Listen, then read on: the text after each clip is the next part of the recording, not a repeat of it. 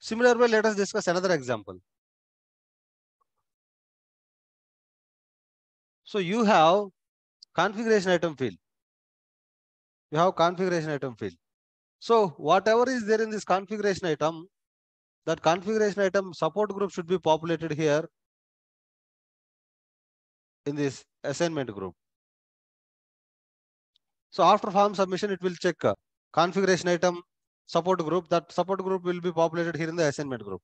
For that, what I am doing, I am actually creating another business rule before business rule. Populate CA details. Okay.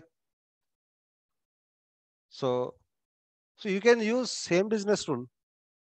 You can use same business rule.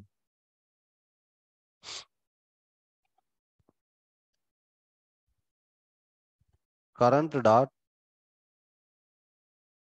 u underscore assignment group equal to current dot u underscore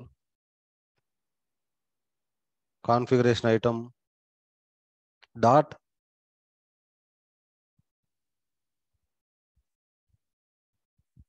support underscore group. Okay. So this business rule will actually work on insert and update operation both, right? Now, am I creating this record? So now, am I creating this record or updating this record? Now tell me, guys, am I updating this record or creating this record? Updating. I am updating this particular record. So as I am updating this particular record, the before business rule will run, now also will run, right? So then it will populate this assignment group value. See, in the assignment group, cab approval value is populated, right? So we did not fill the assignment group value, right?